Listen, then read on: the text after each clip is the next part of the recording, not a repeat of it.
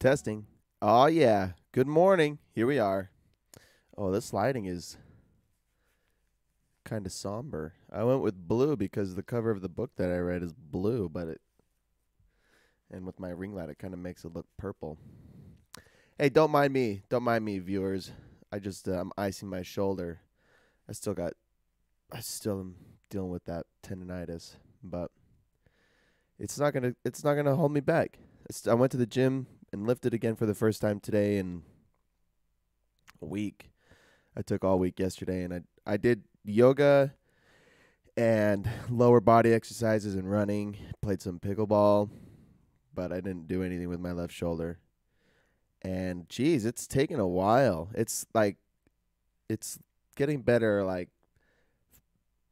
barely each day. It's like I'm just trying to think of other injuries where it's basically you forget when you wake up and you forget that you were even injured. I mean, this is just little and little, little by little, uh, barely any improvement, but improvement. I was able to do some snatches with the kettlebells, and I spent like 30 minutes warming up my shoulders, warming up, which is probably something I should do every time anyway, but whatever. So I'm just going to ice it, and I'm not, I don't care. I got this frozen water ball right here. I'm going to just rub on my shoulder and it feels good, and I'm sure it needs it.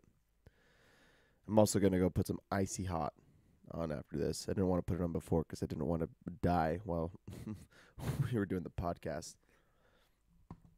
Icy hot's crazy. I had tendonitis in my foot a year ago, and I just ignored it. I completely ignored it, and I tried running, and it basically debilitated me for an entire day.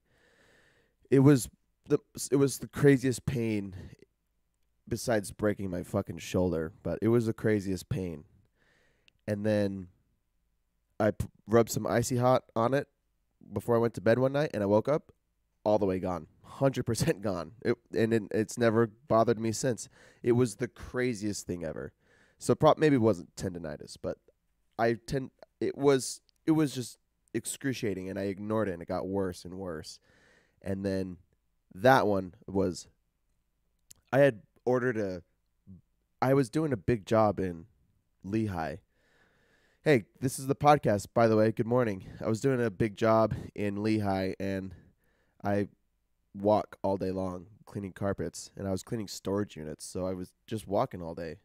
And I was running, and it was getting worse, and the job was like a 2-week job, and it came on like the day one. Anyway, I ordered a boot cast for that foot so I could do the job.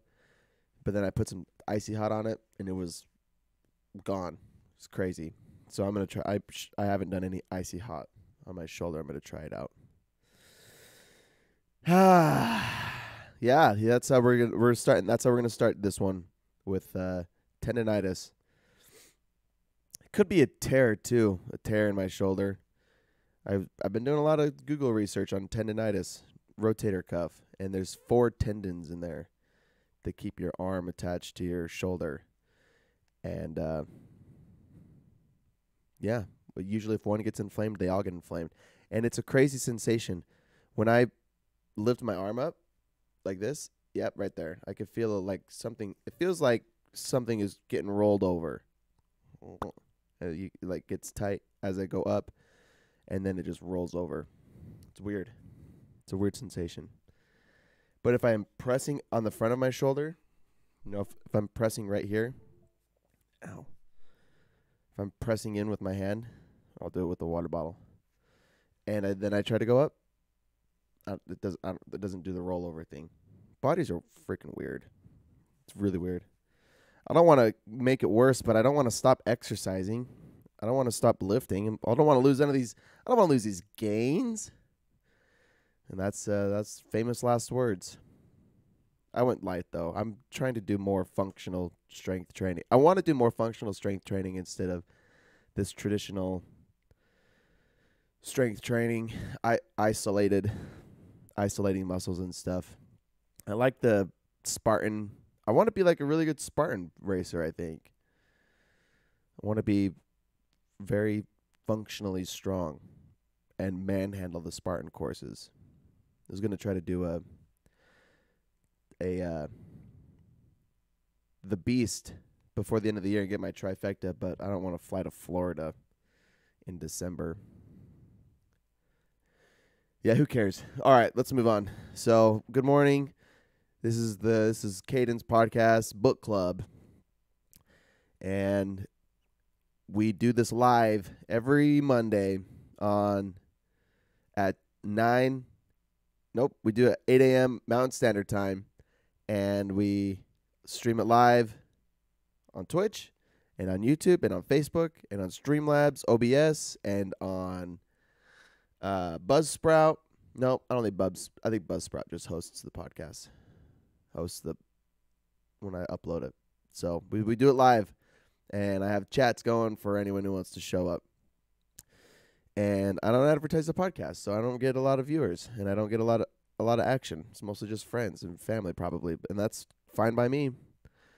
So right now it's 8:15, and if you don't catch it live, then I post it on Spotify and Apple Podcasts and all of that. You can listen to it and post it on YouTube's, or it's uploaded on YouTube from the live, so you can watch it later if you want.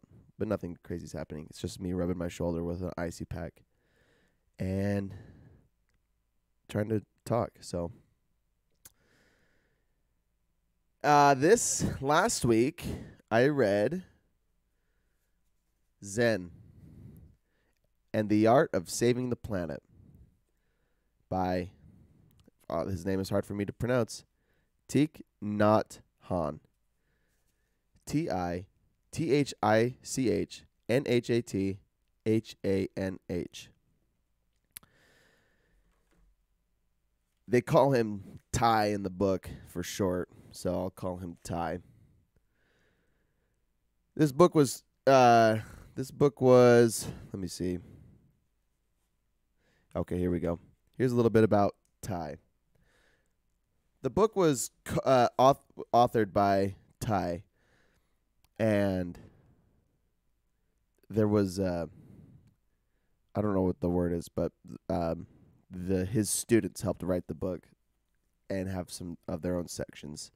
So there's 3 authors of mention: Ty, Sister Chan Kong, and Sister True Dedication. Ty is a world-renowned Buddhist Zen master, poet, author, scholar, and activist for social change who was nominated for the Nobel Peace Prize by he was nominated. I don't know if he won it. By Dr. Martin Luther King Jr. He's the author of many best-selling books. Through his books and retreats at the monasteries he has founded in the U.S., Europe, Asia, and Australia. Did I read that right? Through his books and retreats at the monasteries he has founded in the U.S., Europe, Asia, and Australia, he has become a preeminent figure in contemporary Buddhism, offering teachings that are both deeply rooted in ancient wisdom and accessible to all. He's old as hell. I think he's like 95 right now. He tells lots of stories, and I think what got him into the discipline as a monk, into the world of Zen, was the Vietnam War in the 60s. So he's old. He's been around. Sister Chan Kong is Ty's most senior monastic disciple and lifelong collaborator, a leading force in his engaged Buddhism programs and humanitarian projects. Her books include Learning True Love and Beginning Anew. And then Sister True Dedication is a former journalist and monastic Dharma teacher ordained by Ty. Sister True Dedication is half of the narrator on the audiobook. I found the book through TED Talk. TED Talk had shared Sister True Dedication's post about the book. The book just barely came out. Let me see. This year, it was, I believe it was just barely. Yeah, 2021 from Plum Village Community of Engaged Buddhism. Yeah.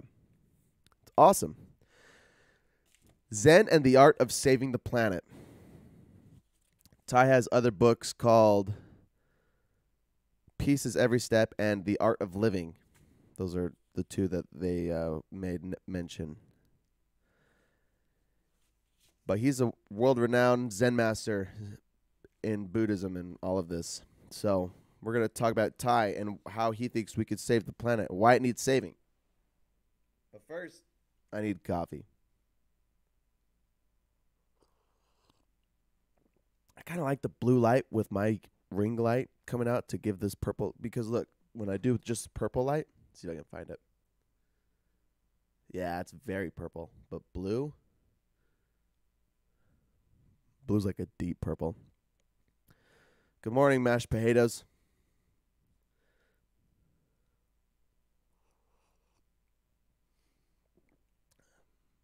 That's okay. Find your seat. We're beginning with Zen and the Art of Saving the Planet.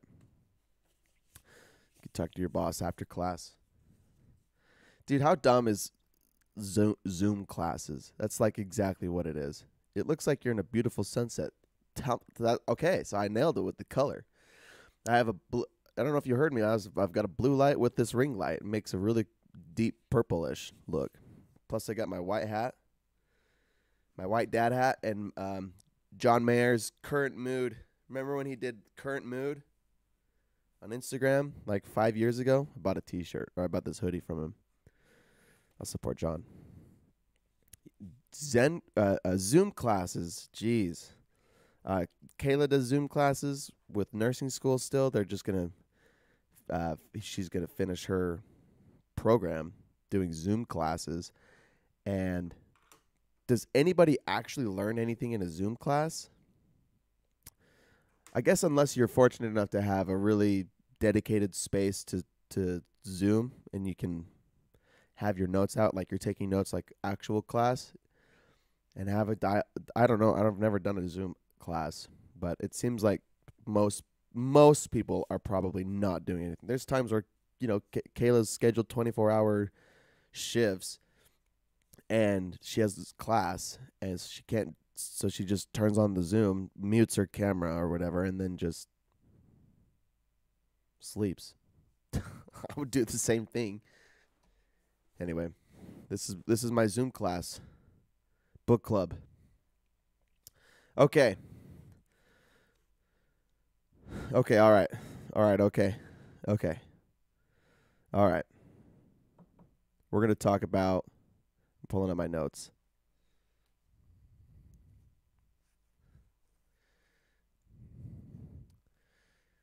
Zoom classes are lit, way more convenient than in person. Well, I'm sure that, yeah, I bet they're way more convenient, but are they as effective?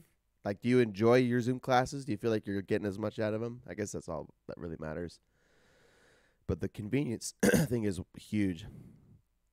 I would probably still opt for Zoom classes. But as a 20-year-old who didn't care about school, if I was at Utah State and they had mandated Zoom classes instead of on-campus classes, I probably would have dropped out way earlier. I barely went to class, or I went to every class, but I barely paid attention in class. And it would have sucked. I think I'm more mature now to handle Zoom classes. Okay, books, Zen. Introduction. Yes, the theme of oneness is prominent throughout the entire book in this one, just like in the Yoga Sutras. I mean, it's the same discipline, Buddhism, oneness.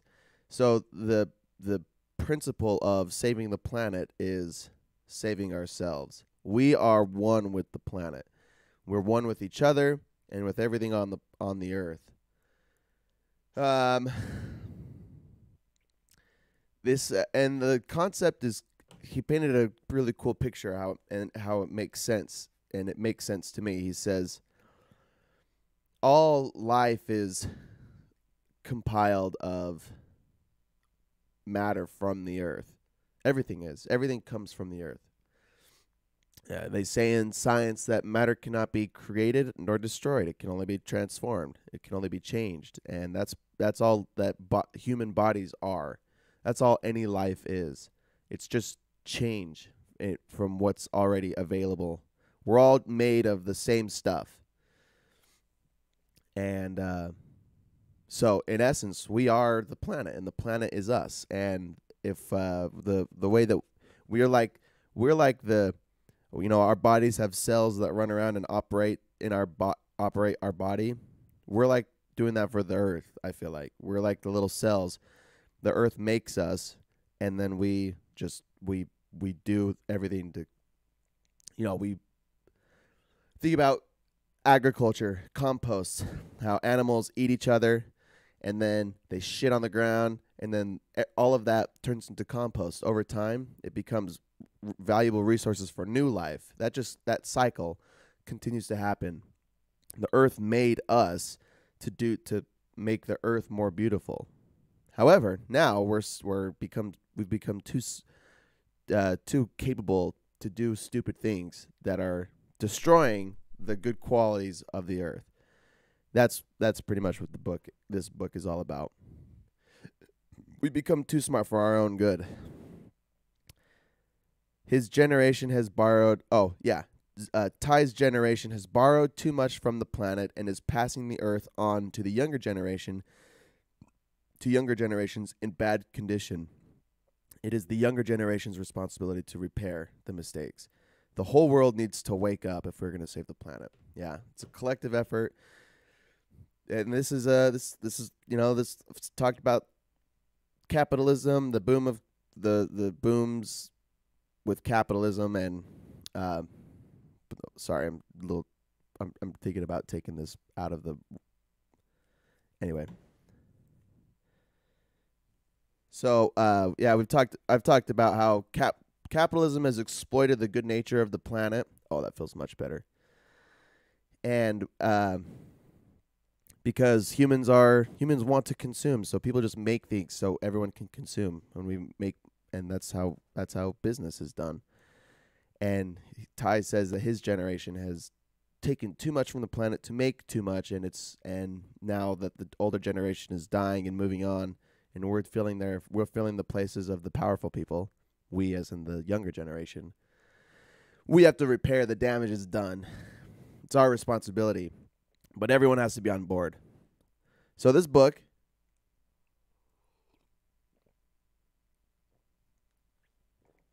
broken into 3 parts.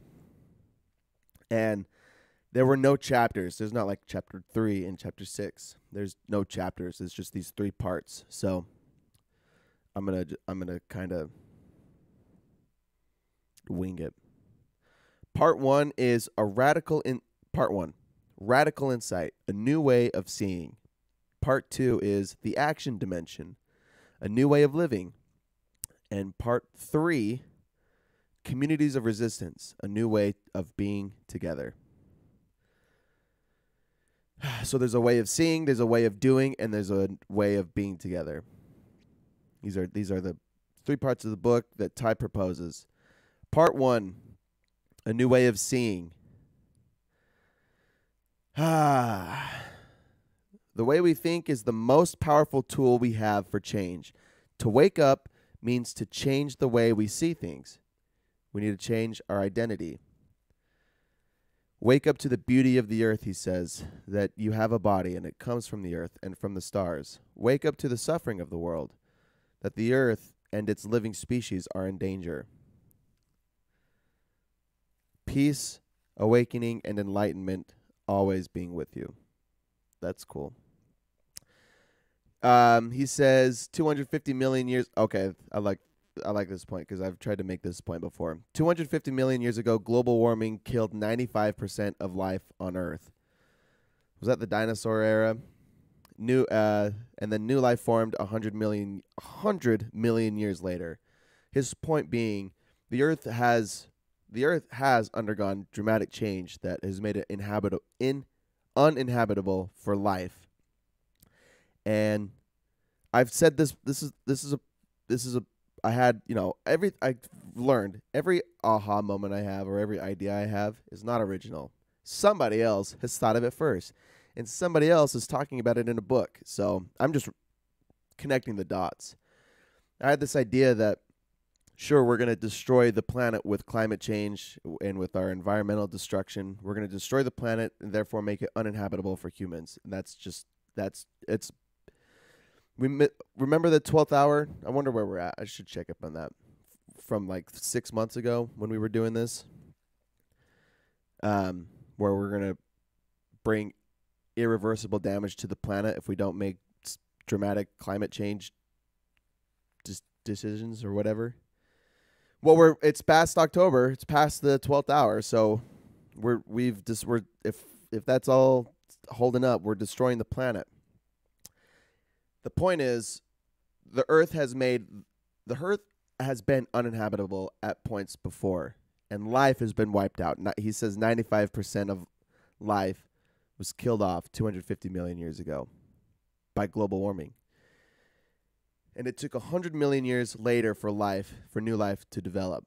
And that might just be the next cycle of life. Humans will probably all die off, along with most large mammal species, and the Earth will go uninhabited, and it will be like a cleansing period for the Earth. All of the bullshit that we're doing will stop, and all of the natural cycles that happen in in the ecosystem will override the shit and make the earth beautiful and inhabitable again. And that's the whole principle of evolution. That humans lived as there was some kind of mammal species that existed while I remember reading about this while the dinosaurs were alive, but we weren't humans like we are now. We were devolved human species, and we were much smaller. We were something else. We weren't Homo sapiens, and there was no we. There were just this. There was another mammal species, but they survived the mass extinction, and took millions of years to evolve into whatever line of species that developed that became a Homo sapiens. All I'm saying, I had this idea, and Ty confirmed it, that the Earth does undergo change. It's inevitable, and we're basically expediting global warming with the way that we live. And if you think it's just global warming, it's not. There, another book that I can't remember off the top of my head talked about how the Earth undergoes global cooling every, 10,000 years, or 100,000 years or something. Like ice ages. There's ice ages every 100,000 years or something. The Earth is always undergoing changes. That's just been the cycle. Whatever. Okay. Let's move on. The Diamond Sutras. These are notions that a meditator is supposed to throw away. There are four perspectives everybody should throw away. The perspective of self, of human beings, of living beings, and lifespan. And this is central Buddhism as well. There is no self, there are no human beings, there are no living beings, and there is no lifespan. There is just life. There is no self. We are all one together with the cosmos. Just like we said earlier, we came from the earth. We are the earth. We come from the stars. We are the stars. We're made of the same stuff. It's a fact. We're all made of the same stuff. There is no individual. There's the collective, because this is Buddhism. Human beings. There are no human. Okay, yeah. The notion of human beings. Human beings are no more special than any other living thing. Humans are made of non-living things of the earth and of our ancestors. Taking care of ourselves is taking care of the planet, and vice versa. We must stop polluting the world as we much stop. I must have meant must. We must stop polluting the world, and we must stop polluting ourselves. That's an interesting perspective. We are made of we're made of our ancestors. We're made of a bunch of other dead things. Like I was saying about how animals shit and die, and then their waste and their corpses become compost to breed new life, and then it's the whole fucking life cycle. You get shit, and then it turns into compost. It dries and turns into compost, and then plants grow out of the shit, and then animals come and eat the plants, and then we go and eat the animals. Or then the animal never gets eaten and it dies, and then it melts into the ground over a long time, and then becomes compost for new life. It's a cycle, and then we come from the same stuff. So that happened with our dead ancestors. We're them. Human beings are no more special than any other living thing. There are no living beings. You are made of non-living elements. Therefore, all things are alive, or nothing is alive. Consciousness, this is a thought I had. Consciousness is only chemical reactions. Whoa, it's a big burp. Going down the same rabbit hole. Everything that lives is made of things that are not alive. And I've thought a lot about this, about how cells, how am I able to move and talk like this anyway? You go down to the smallest living, moving, independently acting thing. It's a cell, right? And there's the things inside of a cell. And how cells move, I don't know. But somebody must have an explanation of how cells are able to interact with their environment and consume dead things to produce energy and to do other things. And then eventually they become multicellular organisms and expand and grow and become all of the living things ever. All life comes from cells, and cells come from dead particles in the universe.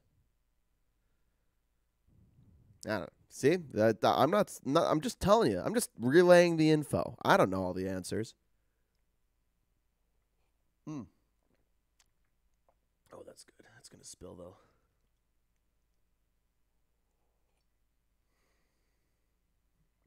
Okay, and the fourth one. There is no lifespan. Here's a quote. It is impossible to go from somebody to nobody. There is only continued manifestations in different forms. And I think it goes up the same tree. I'm barking up the same tree again. Is that the right expression? Nobody can die because nobody's alive, and all life is one with the universe and with the earth, and as long as the earth is alive and changing, then everything is alive. So there's no lifespan.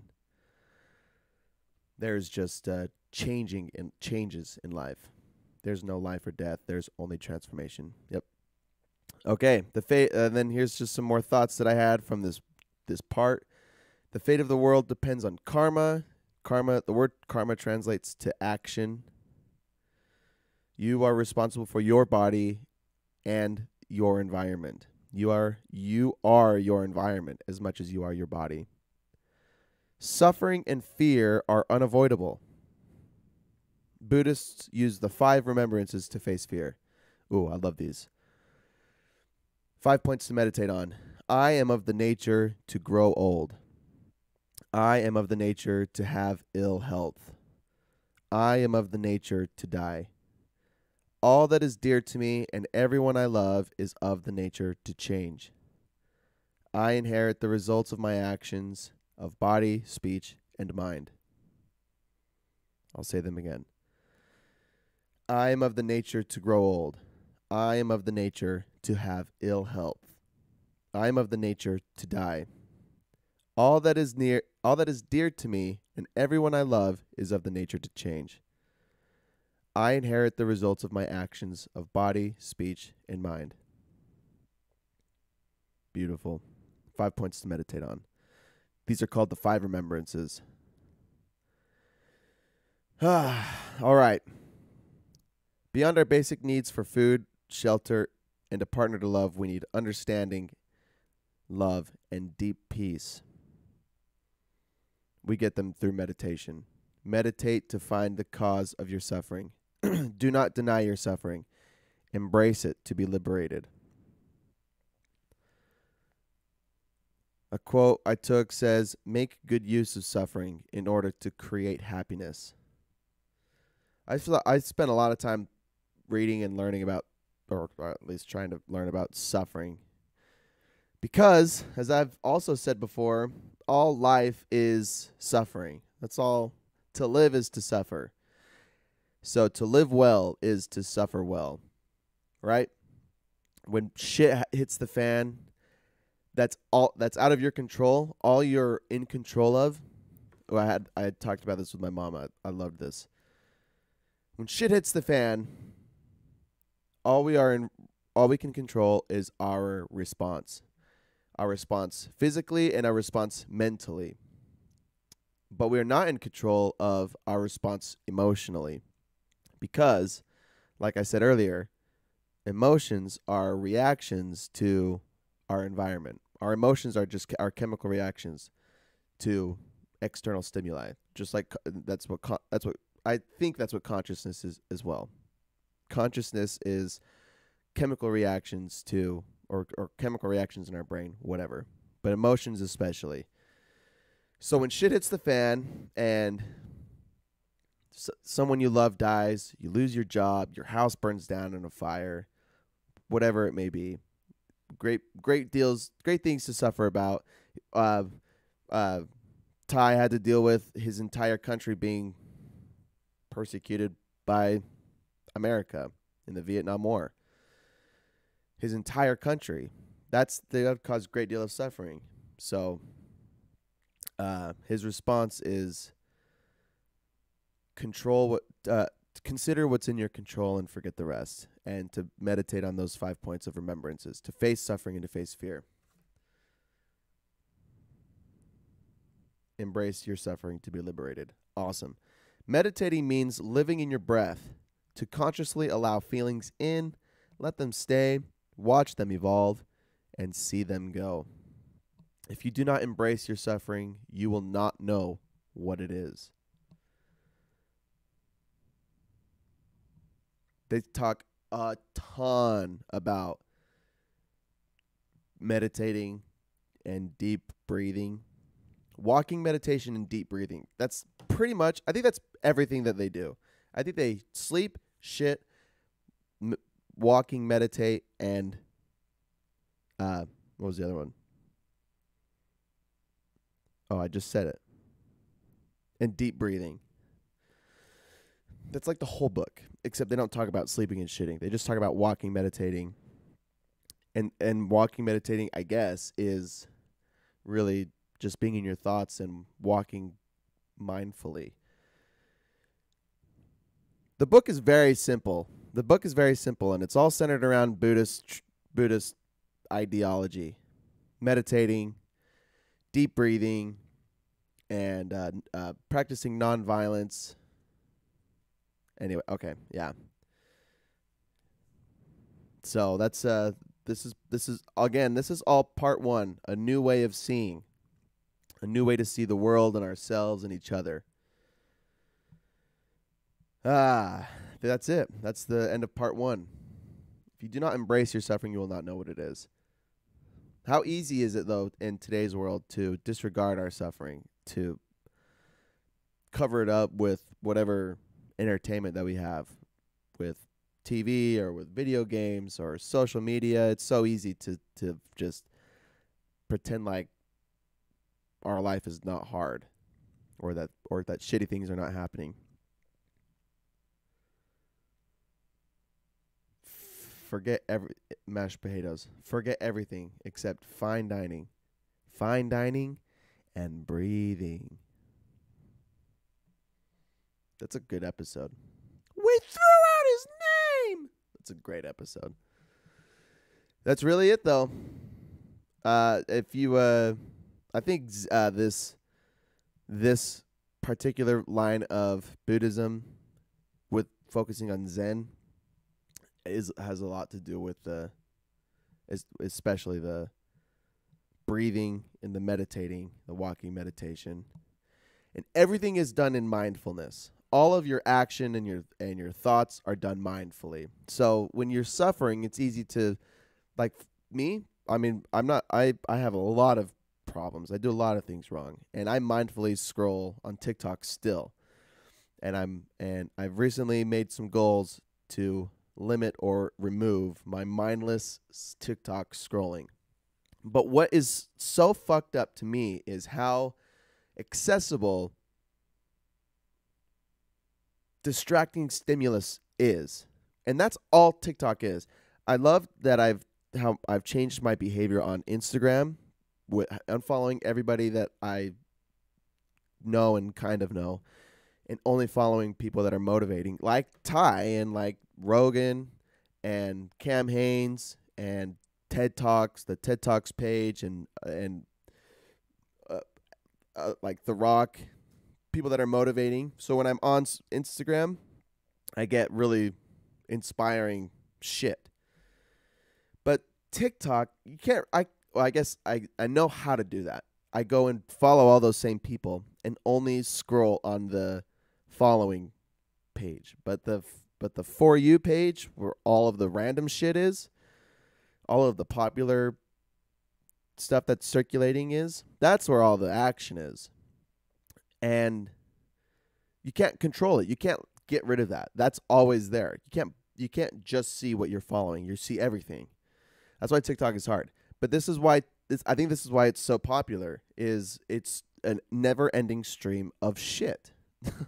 You just start. It's You turn it on and it's right in your face. And all you got to do is go like this to get content after content, video after video. And it's so easy to start drowning in it. So easy to drown in it. So even yesterday, I had just deleted the app entirely to refocus on my TikTok usage. And I was driving around with Kayla, and we were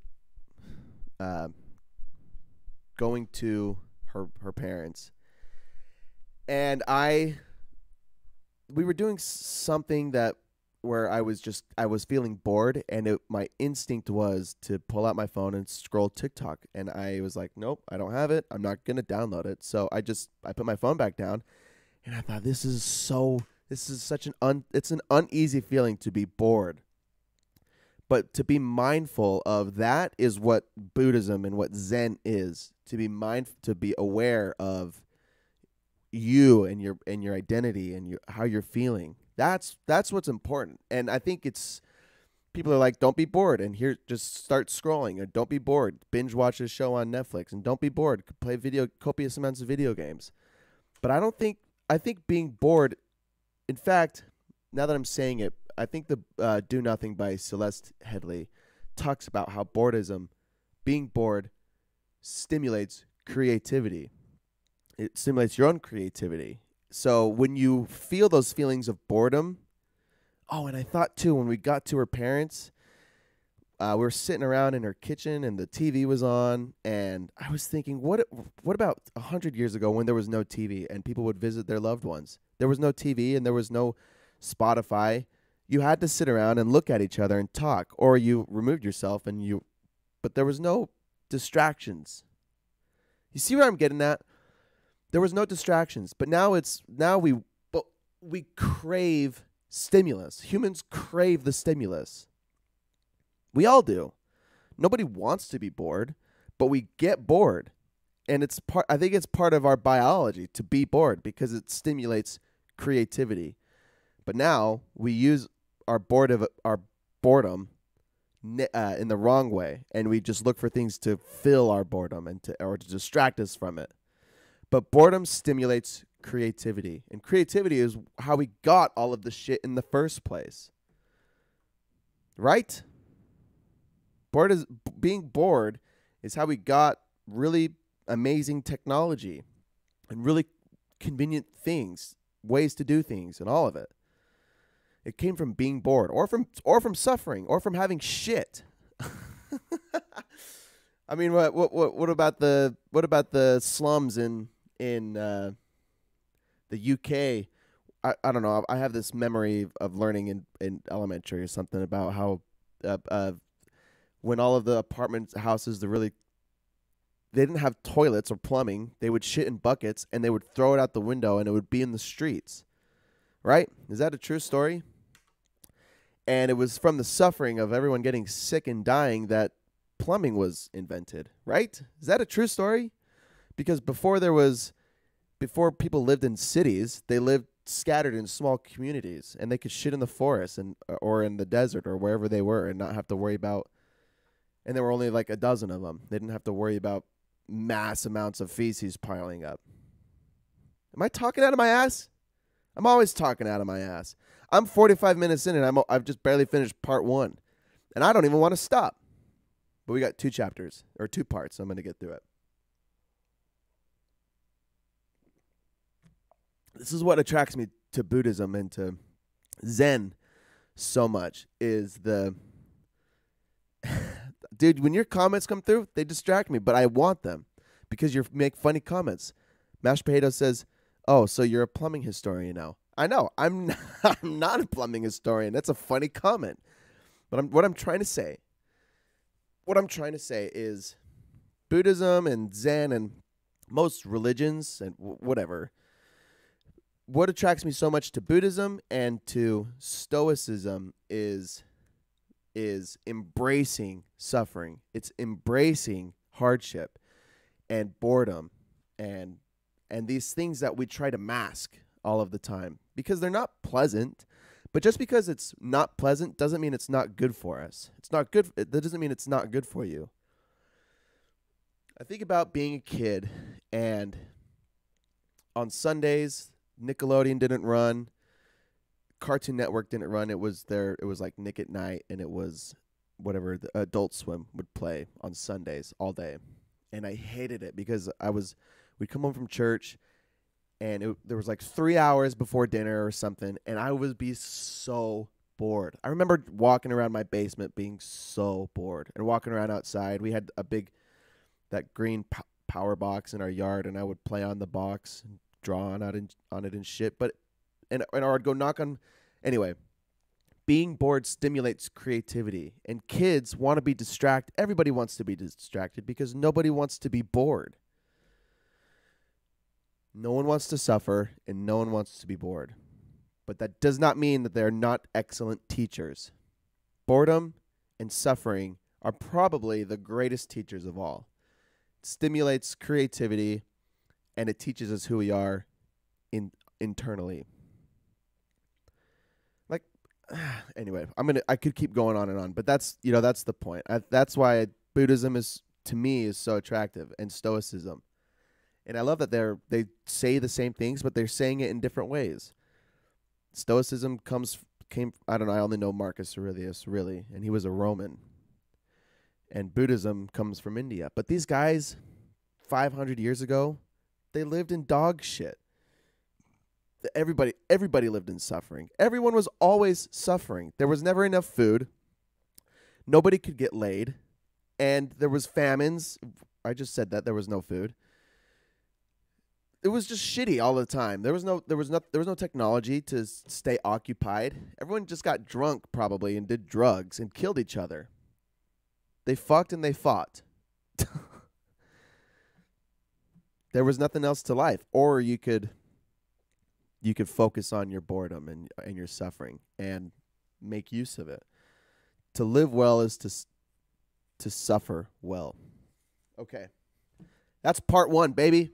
Woo! We're on fire. Part 2, a new way of living. Okay. Now that we have a new way of seeing how to view the world and how we've destroyed it, or we are actively destroying it, here's what we do next. Here's what we're supposed to do. Okay. Generate happiness and handle suffering with the triple trainings of the mind: mindfulness, concentration, and insight. Mindfulness is a path and not a tool. It is not a means to an end. Mindfulness, concentration, and insight. These are the triple trainings of the mind. You have to be at peace. You have to be peace before you can do peace. You have to be at peace before you can give peace. Ty is an advocate for nonviolence. You have the right to pursue economic growth, but not at the expense of life.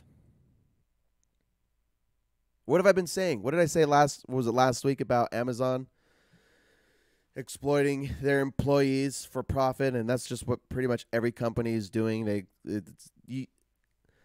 Growth and opportunity is good, and we need it. We need to continue to expand as a civilization, as individuals. It's how humans got to where we are now. But we cannot continue to pursue growth at the expense of other life. Hey, what's this? Sebasag, Sebasag, 1996. Want to become famous? Buy followers. Hey, nope. Fuck out of here. Get the fuck out of here. Can I block these guys? That's dumb.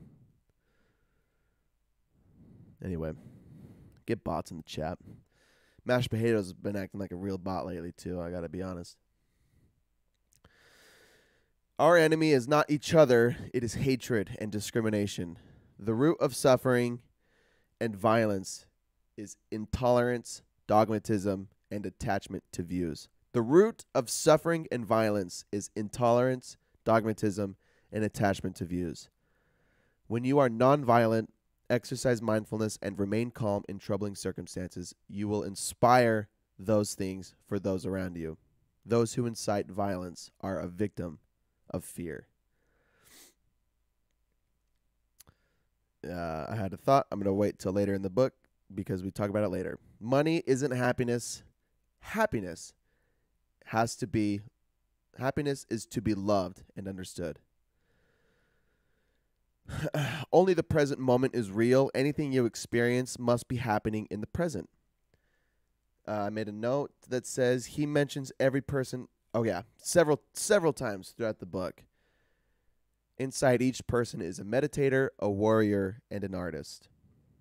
These are constant themes that they don't really expand on, but I made a note.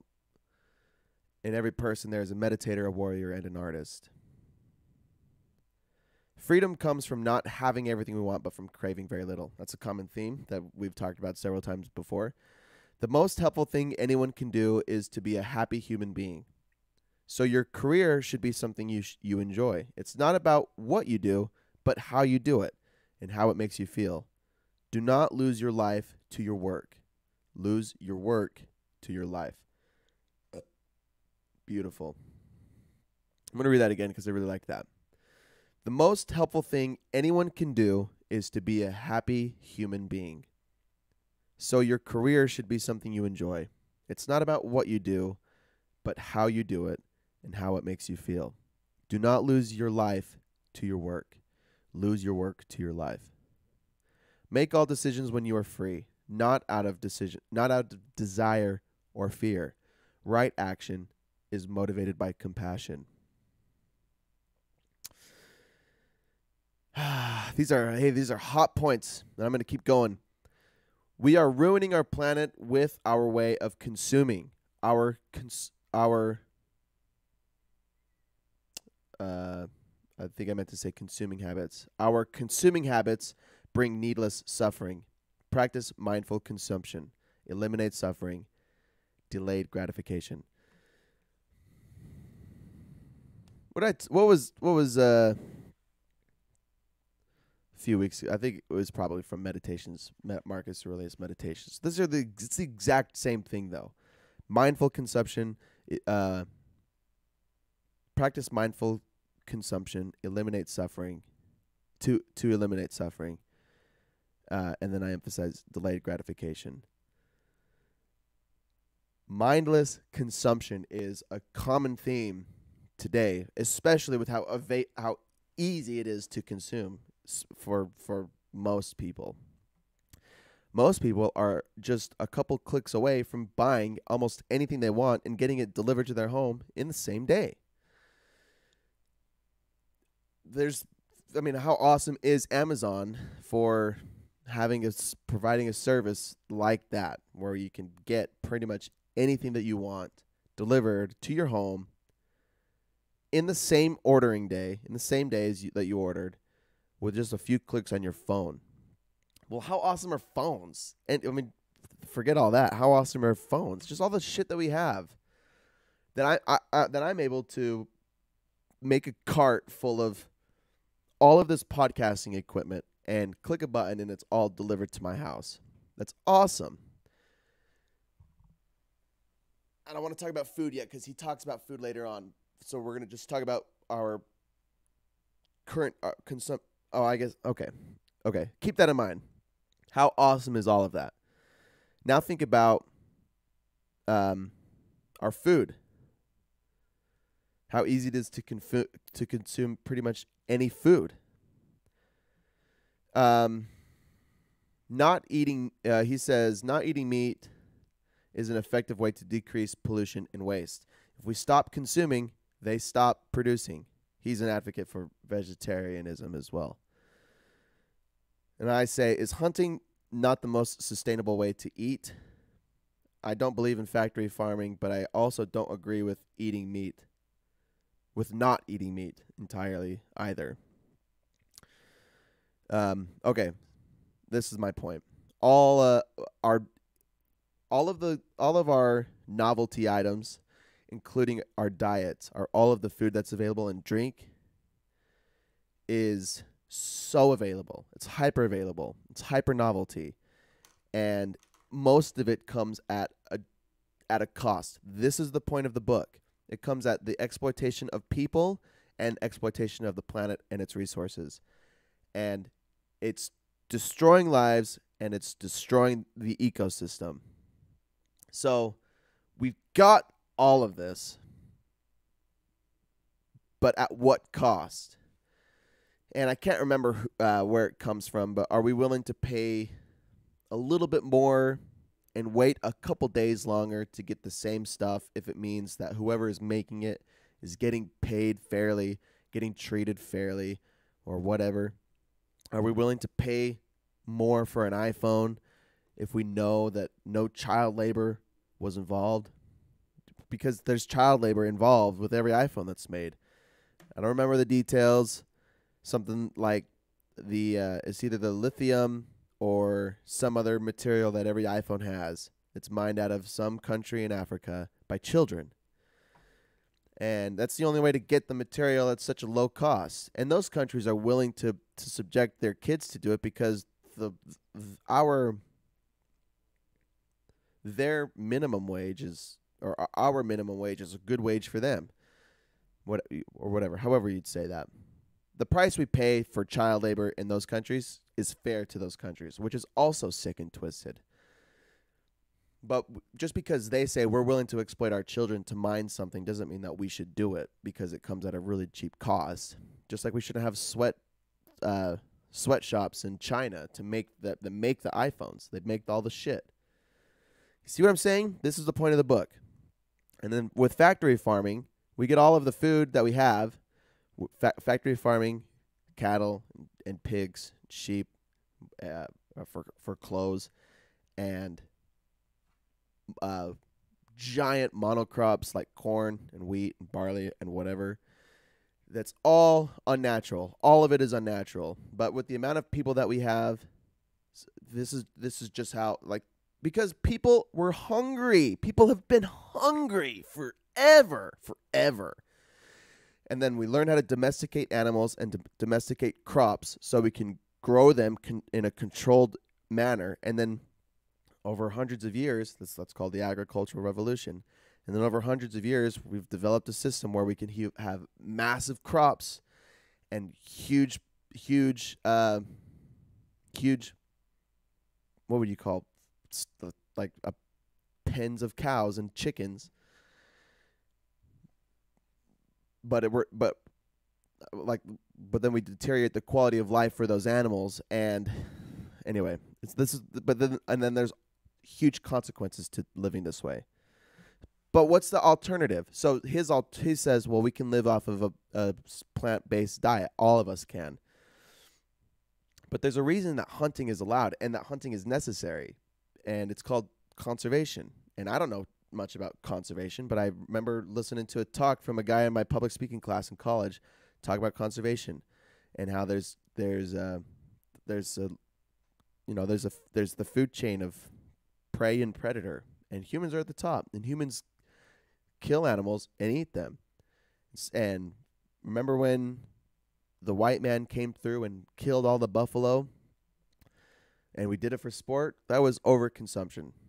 But if we stopped killing all the animals, then they would reproduce in mass numbers. Anyway, basically, the point is we fucked the system up. There's a better way. There must be a better way to go about getting food. But we're hungry, and humans just don't want to suffer, and we don't want to be hungry. We don't want to be bored. So business people say, well, I know a way to get people food without, so they don't have to be hungry at a cheap cost, and it comes with exploitation. Boom. Does all of it? Probably not. But most of it? Probably yes. Remember seeing those guys with the masks standing around like the gateway and shit? What were they called? They like showed video. They just stood there and played videos of the harsh conditions those factory farmed animals live in. I mean, it's not like we don't know about it. We just ignore it. We just go to the supermarket and get the vegetables and fruit off of the shelves, the meat out of the freezer, the fridges, because we're hungry, and that's just where we go to get food. But to live sustainably is to understand where it comes from and consume in a way that doesn't damage the ecosystem. So Ty proposes action on how to consume mindfully and why it's so important. And the less we consume, the less needs to be produced. Yeah, I got so many thoughts. I'm going off on all of it.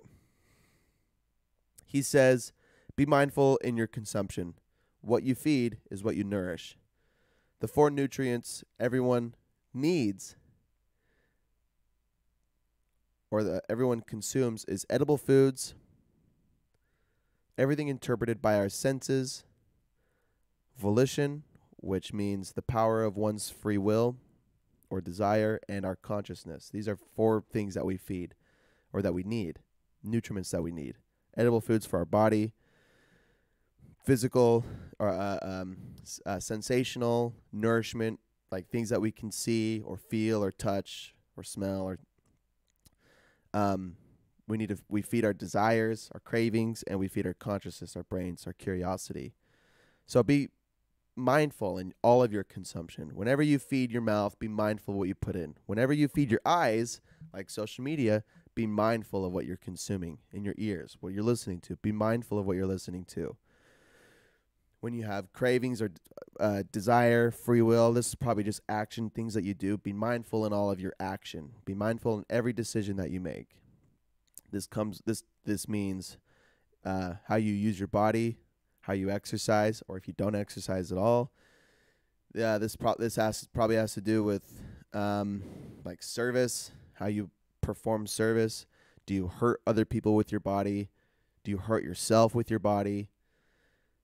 Be mindful in your volition, and then be mindful in your consciousness. Be mindful of what you learn, what you study, and what you practice, and what you preach. Be mindful in it all. That's a huge. That's the theme of the book. Be mindful of it all.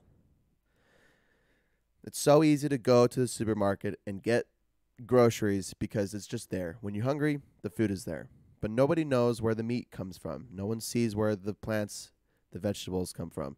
No one sees where the Hershey bars comes from, or where the chicken and a biscuit crackers come from. It's just on the shelves. But if we knew what was in it, if we knew how it was made and how it got to the shelves, a lot of us, I'm sure, would be deterred.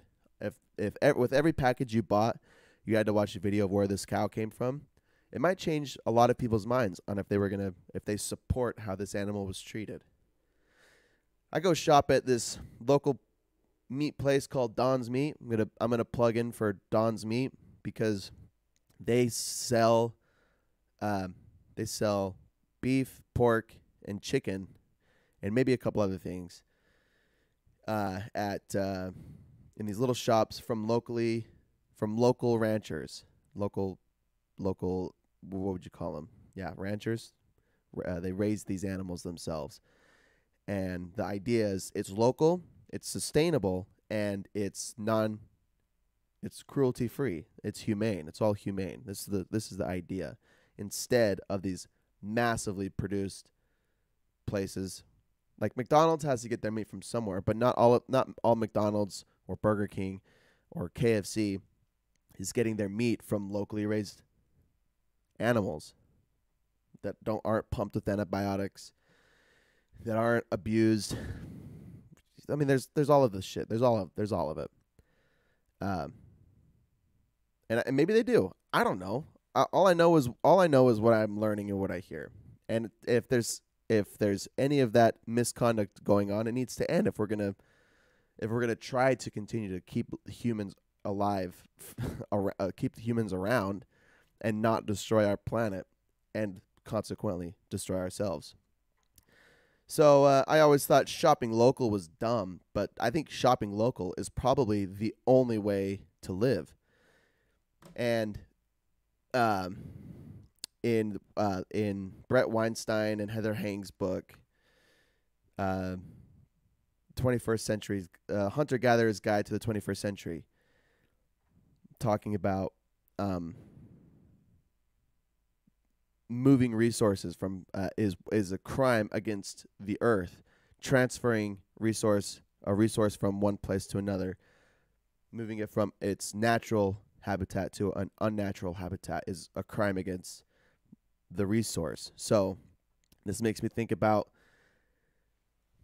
how there's a time and a season for all foods and all, an ethical and a resourcefully ethical thing to do is only sell in grocery stores what's available in your region at the time. But then that means a lot of people can't live in the boondocks because nothing grows in the boondocks or no animals live in the boondocks.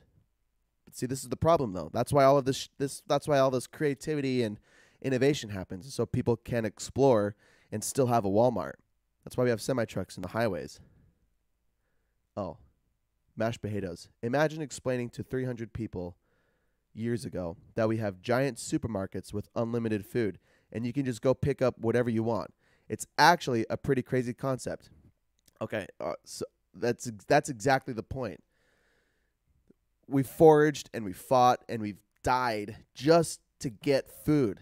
Not we, but our ancestors fought and died just to eat. Just to eat. And now people wake up and they shit in a toilet and then they go to the grocery store. Or they don't even do that. They wake up and they shit in bed and someone comes and wipes their ass and then they DoorDash and they don't even get out of bed and they have food delivered to their house. They have chicken and potatoes and salads and whatever. And they don't even leave their beds. That is explaining that to someone 300 years ago would be crazy. But that's the point. We Hey B Moon, I don't know what y'all do, but I hunt my food every day. Yeah, I know you do. Downtown Salt Lake is ripe. It's ripe with good game for sure. I actually want to get into hunting just for this, just to back up my newfound belief in sustainable resources. If I actually believe that to save the planet and to save ourselves is to be a sustainable consumer, I have to be a sustainable consumer. I have to learn how to grow my own produce and hunt my own game. I just recently learned how to make cheese. It's just milk. It's just milk that's skimmed and then cools off and hardens into cheese. So I know how to make cheese. Hate says I watched Wall-E with Case this past weekend and it actually freaked me out. Feels like that's where we're headed. Too real for a Pixar movie. Vegan, Hey B Moon, vegan, vegetarian is sustainable if you want to try it for that. Okay, I don't know if you were here a second ago, but I don't think that all just being vegan or vegetarian is sustainable because of monocrops. And monocrops are, and I don't know all of the details. I'm just going off of, okay, I'm a dumbass, but listen. Monocrops are not natural and they cause damage to the environment themselves. Having hundreds of acres of corn or hundreds of acres of wheat or whatever, not good. But if you want to grow, if you have your own garden where you grow tomatoes and cucumbers and you have apple trees and whatever, soybeans, whatever, to get all your food, that's sustainable, 100%. But I believe that humans eat meat. I believe that not everyone has to eat meat, but I believe that humans do eat meat. So a sustainable way to eat meat or to eat in general is to eat what's in your region, what naturally grows in your region, in your area, and to hunt the natural game in your area. I don't know. And how do you convince? Like I came home from Arizona last week, and I was looking out the window of the plane as we were approaching the Salt Lake airport. Thousands of houses. I mean, how many people live in Salt Lake? Like 500,000 people? 300? I don't know. I just pulled that number out of my ass. isn't there like 3.5 million people in all of Utah? There's at least 6 people, at least 6 houses. The biggest thing affecting the earth sustainability is big corporations, though. Hashtag down with big corp. 198,000 in Salt Lake. Thanks, Brax. Yeah, I was talking about mindless consumption. I don't know when you got here, but 100%. The biggest thing affecting Earth sustainability is big corporations. We don't need all of the hyper novelty that we have, but we also don't need all of the hyper produce that we have, or the hyper meat that we have. You know, we don't need the excess. We have everything in excess. Everything, food and iPhones and Amazon and Google, all of it. It's all in excess. But to convince anybody that, hey, if you want to save your future generation, you need to stop ordering. You need to only shop local, and you need to grow your own food. And you need to hunt your own food. And you just, you need to lower your carbon footprint. Stop driving a car. What the fuck do you do? So we're just gonna keep going, because I'm an hour and 10 minutes in. I'm over my deadline, but this is. Oh, you sent me a link. I'll click on it. Give me a second. Reese's reveals its largest peanut butter cup yet. Oh, wow. It looks like it's as big as a pie. An actual pie. It's 3.5 pounds. It's $45. 3,000 only 3,000 pies of this Reese's. Dude, that's just straight chocolate and peanut butter. And it's not even real peanut butter.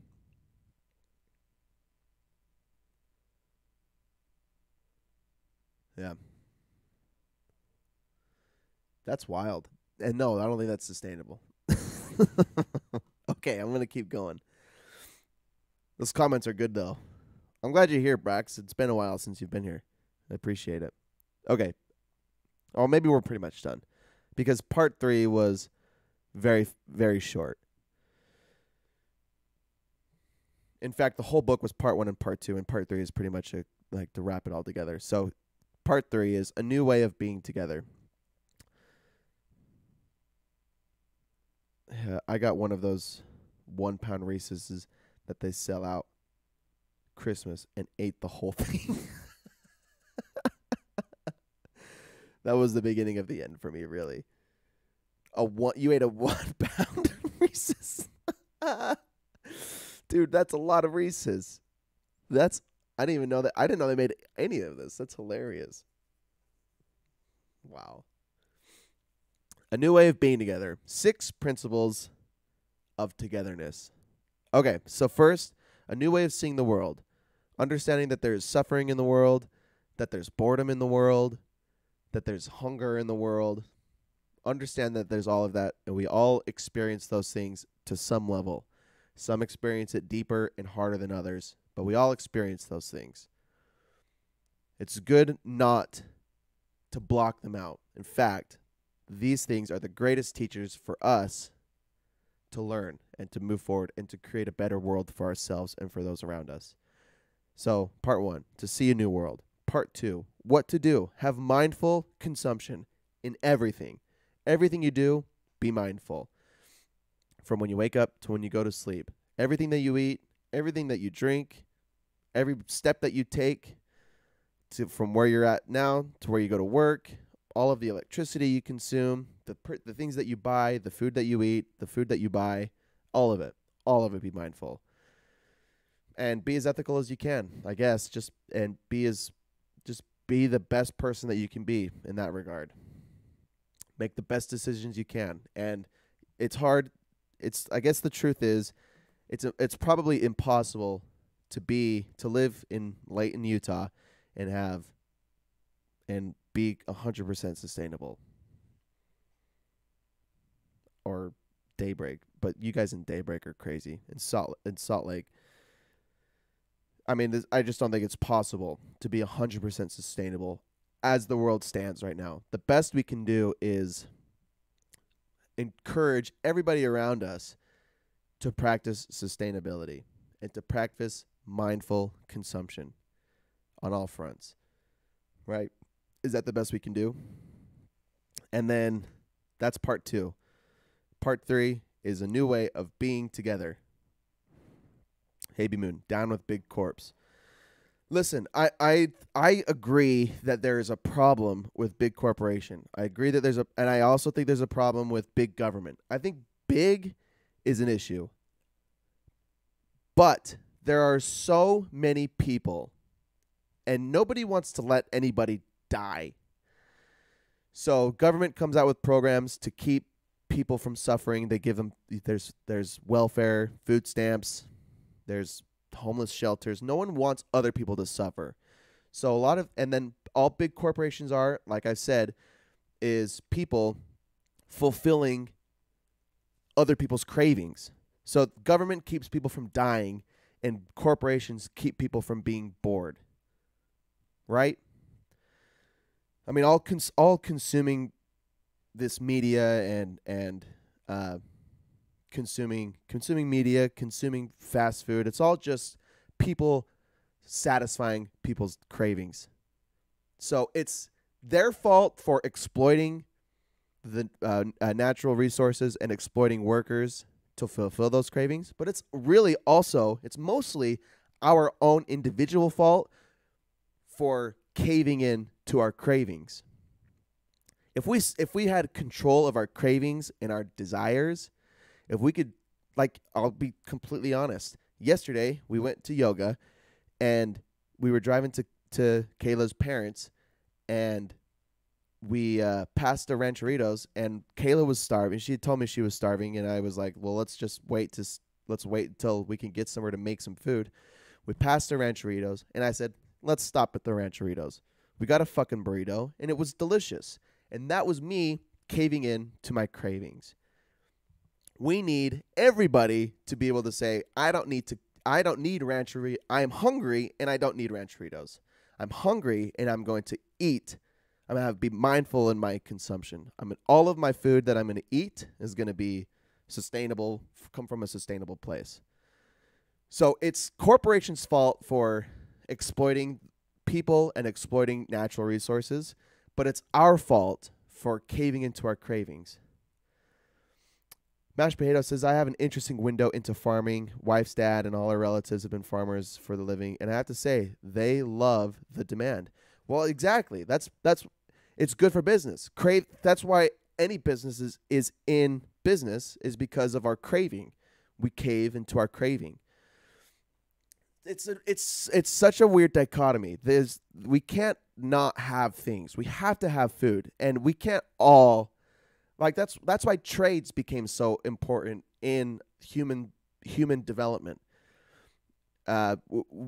Instead of everyone being independent, tribes came together, cultures came together, and everyone specialized in things. There were hunters, there were gatherers, there were people that made tools, there were people that made clothes. Like, there were, the people specialized. I don't have to hunt, gather, make my own clothes, make my own house, blah, blah, blah.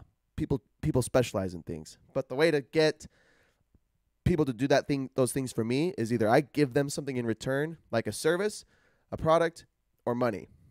Something that we both consider valuable. That seems equal. That's fucking business.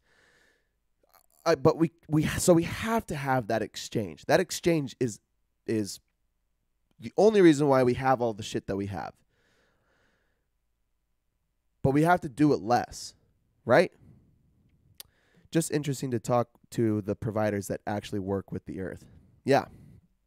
No, that's an awesome perspective. It really is. My grandpa's whole family line are ranchers, and I spent time in high school moving sprinkler pipe in big fields to grow alfalfa for cows.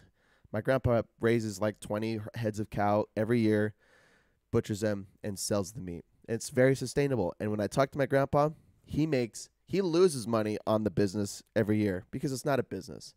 He's made money doing other things and gets to do this because it satisfies his deep passions for living. His whole family has done it. He grew up doing it, being a rancher, and it's sustainable. But there's no money in it. There's no money in being sustainable, and it's really sad. But there is money in craving. There is money in desire. I mean, people desire sex like crazy. That's why things like Tinder and Bumble are so big, because people want to get laid all the time. And then prostitution. Prostitution is the world's oldest trade. Selling sex for money or for profit or gain. So we need trade. We need, and now that we have so many people, to some level, we need corporation and we need government. But we don't need them in the capacity that they're in right now. Right now, the capacity that government and corporation are in is destroying the planet.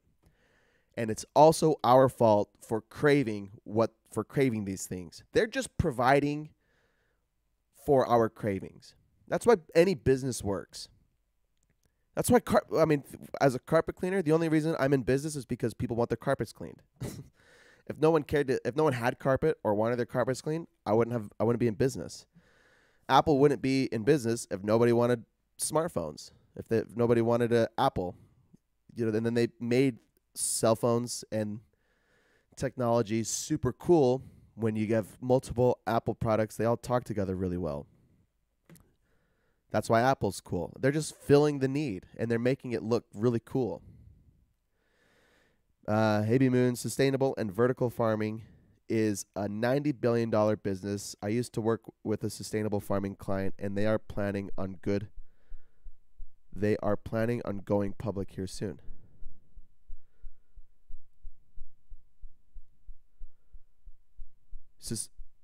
Sustainable and vertical farming is not the business, though. You're just saying that's the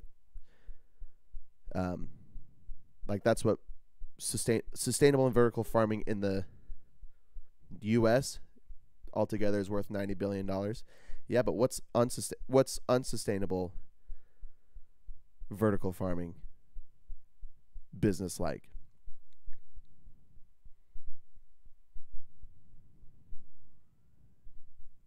That's cool.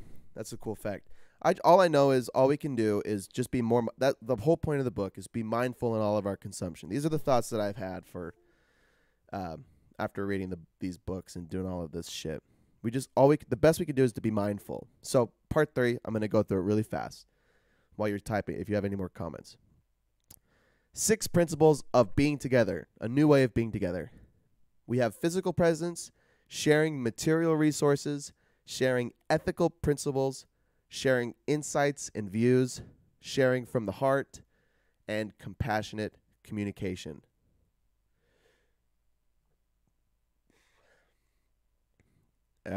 Three kinds of, I don't know what this point means, but I wrote 3 kinds of powers.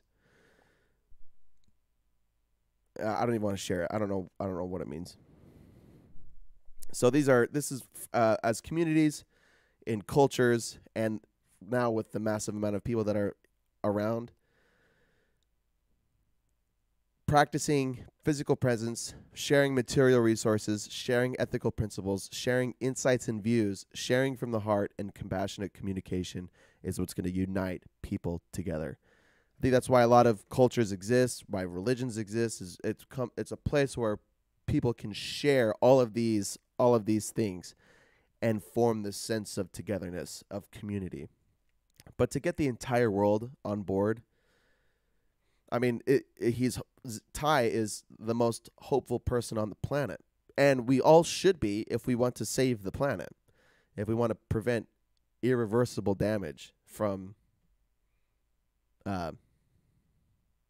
global warming and all of that shit. We all have to be on board, but not everyone's all on board. So it's easy to be pessimistic and say that there's nothing we could do, but the best we can do is the best we can do. Haby Moon, feed is the largest expense of any animal agricultural operation yet extremely exposed to the risks of changing climates. Feed is the largest expense of any animal agricultural operation, yet extremely exposed to the risks of climate change, changing climates, water shortages, price swings, and many other vulnerabilities. So vertical farming helps cut that down. Explain to me what vertical farming is. That's not just growing crops. See, I'm so unaware of all of this crap. But I did in this book. He shared that the majority of crops it goes towards feeding animals in these factory farms, and so not only by consuming animals, we have to produce more crops. We have to produce more. This is kind of a side fact, but just sharing more about the future of farming. Yeah. Oh, and you shared the link. Thank you. I love your links, bruh. Um, yeah. Okay. I'll wrap this up. But this is the art of saving the this is the art of saving the planet. Vanguard later? Of course, my guy. I've got you. We had fun last night, but and I got my shotgun up pretty leveled up. The game is far more fun in multiplayer when you have the broken shotgun, but they'll probably patch that soon, so whatever. So this is Zen and the Art of Saving the Planet by Thich Nhat Hanh, or Thich Nhat Hanh. I don't know his name. I don't know how to say his name. Let's end with this, a quote from Ty himself on the back of the book. When you wake up and you see that the earth is not just the environment, the earth is us, you touch the nature of interbeing. And at that moment, you can have real communication with the earth. We have to wake up together. And if we wake up together, then we have a chance. Our way of living our life and planning our future has led us into this situation.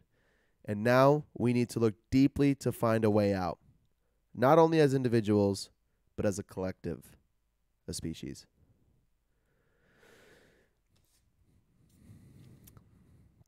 Thich Nhat Hanh, ladies and gentlemen. Thanks for showing up this morning, you guys.